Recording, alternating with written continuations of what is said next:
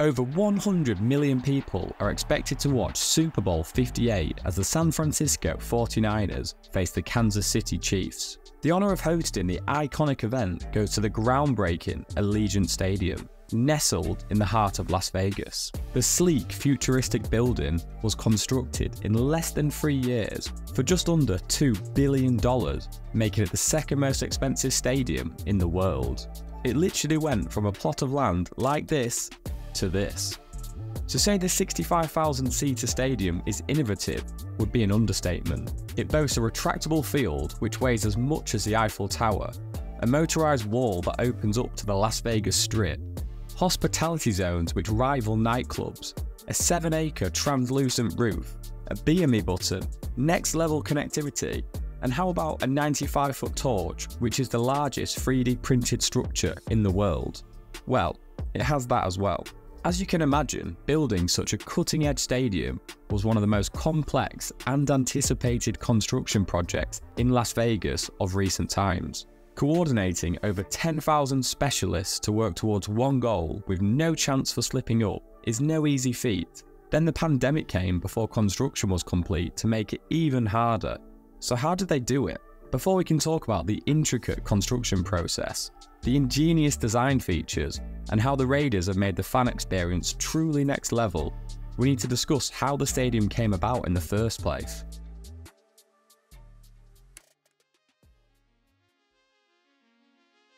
The Oakland Raiders were in search of a new home since the 1980s.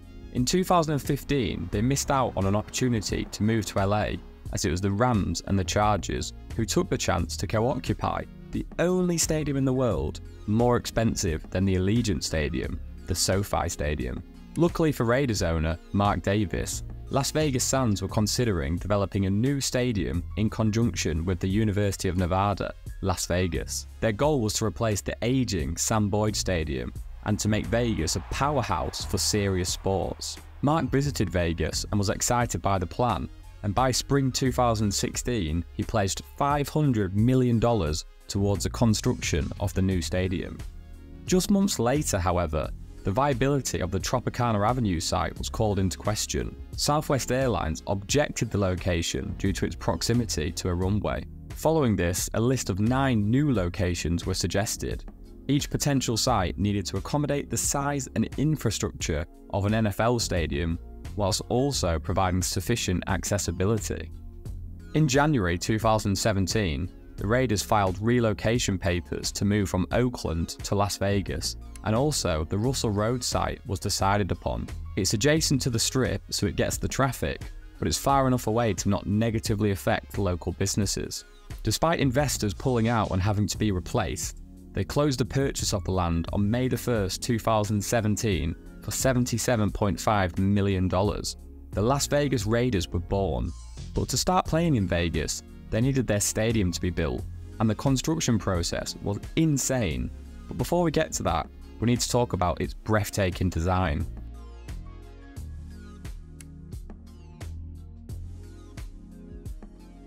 You don't get the title of being the second most expensive stadium in the world without having a design that redefines what it means to be a sports venue.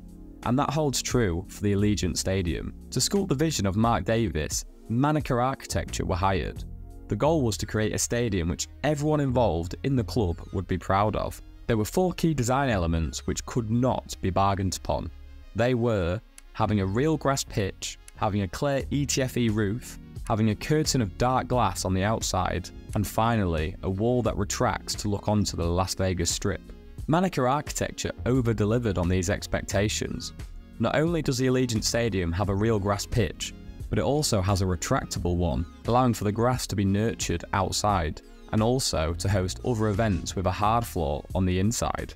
The clear ETFE roof gives the stadium easy lighting control, but also the feel of being outside.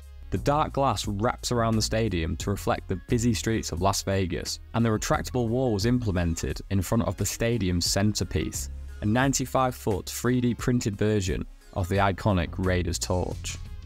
The final design allows for an intimate fan experience where they feel close to the action. Above that though, there are a lot of groundbreaking ways they have evolved the fan experience. This includes a record number of escalators, a state-of-the-art connectivity system, multi-layered garbage chutes, efficient cooling, luxury hospitality suites, local artwork, and my personal favourite, the Beer Me button.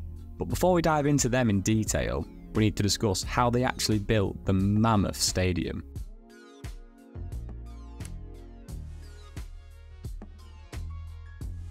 November 13th, 2017, the first shovel of dirt was removed from the 64-acre plot of land. This would be the start of a 31-month journey involving over 10,000 people to build the now iconic stadium.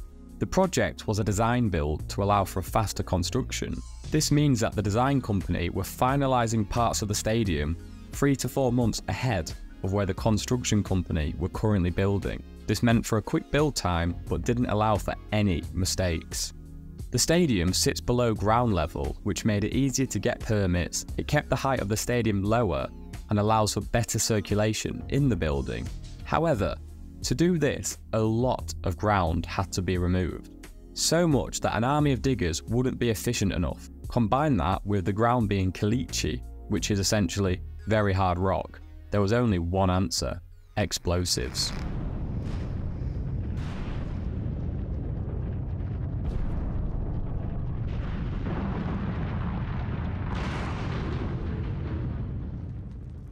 The mass excavation required over 40,000 truckloads to remove the 1 million cubic yards of dirt. Foundations was up next, and more than 16 miles of piling was needed to support the stadium and to ensure it doesn't sink into the ground. Then it was time for concrete, but because they required so much, it was more efficient for them to build a batch plant on site. Essentially, this allowed them to have concrete on tap. 105 cubic yards of concrete was used in total. Now the footings were in place, the construction could start going vertical, allowing for much more action to take place and more workers on site. During some of the busier periods, the project was costing upwards of $5 million per day. As summer approached, the heat began to rise in Vegas, which can negatively affect how concrete sets. To combat this, they introduced night shifts. Some crews would start at 2 AM, working through the night to lay concrete. Each quarter, the Raiders hosted worker appreciation lunches with Mark Davis and other high-profile members to give something back to the people working hard to bring the stadium to life. The next key step of the project was one of the most important and complex parts: the steel. The tolerances were so tight for placing each piece. The margin of error was just 0.00006%. Each piece of steel had a bullseye on it. Combining this with GPS tracking meant they could accurately place it. The first erected piece of steel weighed a whopping 113,000 pounds, or in other terms, 8 elephants. They used the largest crane in North America to place the 28 roof canopy modules, weighing nearly 700,000 pounds each. As you can imagine, the counterbalance on these cranes are massive. Over the following 9 months, more than 56 million pounds of structural steel was placed, held together by 482,000 bolts, one of the biggest steel jobs in the country. The steel project culminates in a topping out ceremony. Everyone who has participated on the project to date got a chance to sign the last piece of steel before it was erected. 2,400 glass panels were assembled off-site and placed around the stadium. They were a non-negotiable for owner Mark Davis before the design process had even started. Not only do they fit the Raiders branding, but they also keep the building cool. Technology played a crucial role to help manage a project of this size. For example, they had a drone which could fly around the site in an hour, capturing images. It then evolves into a 3D environment which helps them plan many things, such as to see how much dirt they have left on site or the current best travel routes around the project. They also use VR renderings of inside the stadium to help communicate ideas better to potential partners. For example, they could show what the stadium would look like as a music venue for artists who are touring. However, before construction could finish, disaster struck. The world was hit by a pandemic, which meant they had to implement new social distancing and safety features, but the build must go on. The next stage was the roof. They opted for a closed roof over a retractable one so that all fans could share the same experience, rather than some being in the shade and some being in the sun. The ETFE roof that they chose is not only very light, but it's also possible to change the opaqueness, giving them greater control of the stadium's lighting. The roof structure requires an upper and lower level separated by a strut. This was built on the floor, and once connected, the entire grid was slowly lifted, inch by inch, to the roof. The next contractor, Vector Polytech, could then install the ETFE panels. Again, its completion marked another huge milestone in the project. The grass was one of the last major undertakings before the Raiders could host their first game. The Bermuda grass was brought to the stadium by 30 refrigerated truckloads, and it happened overnight, so the temperature was cooler. It was placed on what is essentially a huge metal tray on tracks, which allows the field to move in and out of the stadium. The tray also has a drainage and irrigation system. Every time they change its position, it takes about an hour and a half, which seems reasonable when you find out that it weighs 20 million pounds, a similar weight to the Eiffel Tower. Well, after more than 2.5 years of construction, there she was, probably 18 months ago, Allegiant Stadium will be basically done today. Whilst there were still some parts to finalise inside, the stadium was nearly ready to host its first game. It's such a shame, however, that after all that hard work, it had to be played without fans due to the pandemic, a huge anticlimax for everyone involved. What makes this construction process even more incredible is that whilst they were building the Allegiant Stadium, they were also building a state-of-the-art headquarters just 13 miles away, including a large office building, an indoor training facility, a performance centre, and multiple outdoor grass fields. If you want more detail on how the stadium was built, watch the series called From the Ground Up on the Raiders YouTube channel. I've linked it in the description. But now for the fun part, how the inside of the stadium has changed the game for fans.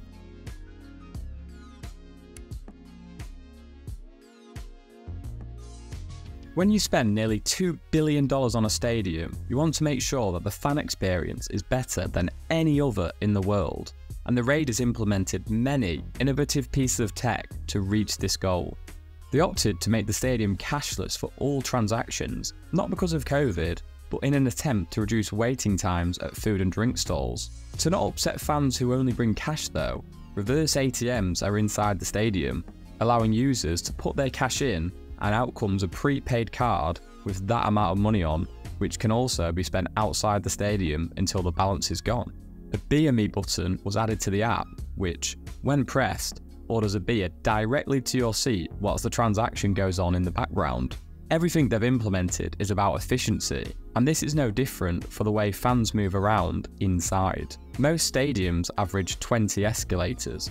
The Allegiant Stadium, however, has 46. This allows fans to find their seats quickly on game day, and means they don't have to have huge walkways on the outside of the stadium. With the ever-growing presence of social media, having good connectivity was vital. To avoid the networks being overwhelmed from the 65,000 fans, they installed cellular systems inside the stadium, with each sector having its own. Wi-Fi 6 is also available to each fan, thanks to miles of cabling underground. Everywhere you walk in the stadium, fans will find unique and colourful artwork, which visually shows the history of both Las Vegas and the Raiders. Michael Goddard was approached to head up a team of over 70 artists to complete this project. And finally, they have some of the greatest hospitality areas in the world. The Winfield Club spans the whole north end zone with 29 booths to provide a nightclub experience during an NFL match. There are also multiple luxurious hospitality suites, starting at a minimum of $20,000 per match. The owner, Mark Davis's suite, is the only in the stadium to have white seats.